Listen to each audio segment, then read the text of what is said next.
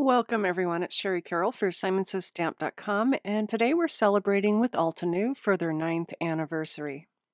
I'll be using a couple stamp sets, and this first one is called Bold Messages, and it has over 16 sentiments, and these are really great to use your favorite colored inks and add them to your cards. Next is the Climbing Leaves stamp set. It's 6 by 8, and the main feature of the image is 6 by 6, and then at the bottom it has some messages that you can pair along with it. And finally, I'll also be using the coordinating Climbing Leaves die to cut out some of the areas in between the leaves. I'll be using the stamping wheel to stamp this image onto some Tim Holtz watercolor cardstock, and I'm using the smooth side up. I've also placed my stamp into the center of the top part of the stamping wheel, but first I need to prepare my paper since I'll be heat embossing. So I'm going to be using the new Simons Stamp powder tool to brush a light coating of powder over top. And then with my stamp on top of the platform, I'm going to ink this up really well with the Simons Stamp clear embossing ink. And once that's inked up, I can flip this over and place it into the notches of the platform and press down to get my impression. Next, I can remove the stamp and I'll inspect my piece to make sure I have it stamped well before adding my embossing powder.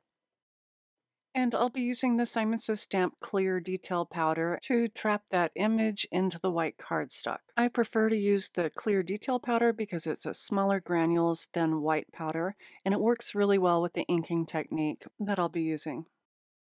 And once it's completely covered with the embossing powder, I'll run my heat gun over top until all the areas are embossed.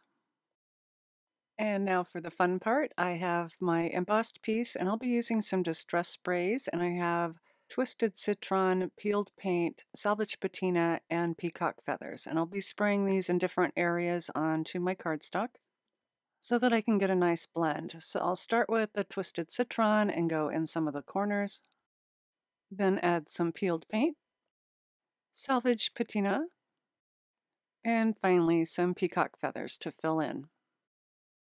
Next, I'll be spraying this with a bit of water to get the inks to spread out and blend together. I've left my panels to sit and dry. I don't like to use a heat tool. I like it to naturally dry so that all those inks will seep in, and to blot up some of that excess ink and also to wipe off the embossing powder. I'm just using a white paper towel to go over top. And once all the areas feel dry, I'll rub this down with a paper towel just to clean off the embossing powder. And now I'm ready to use the coordinating die on top, so I'll match up my design and tape this together and run it through my die cut machine. And now I can use a pick tool to start clearing out and weeding some of those cutout areas of the design.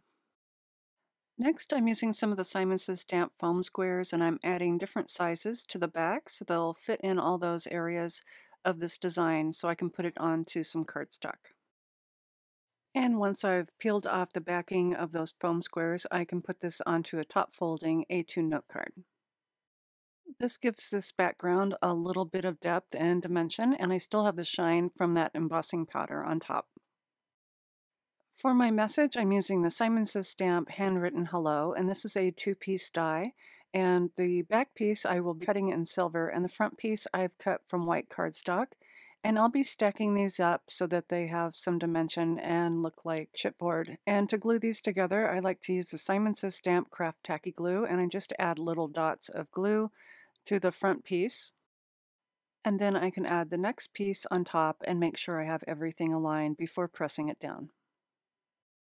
Next, I've stamped Thinking of You with Simons Stamp Ocean ink, and I'll be cutting this out using my everyday scissors and just leaving a little white border around the outside.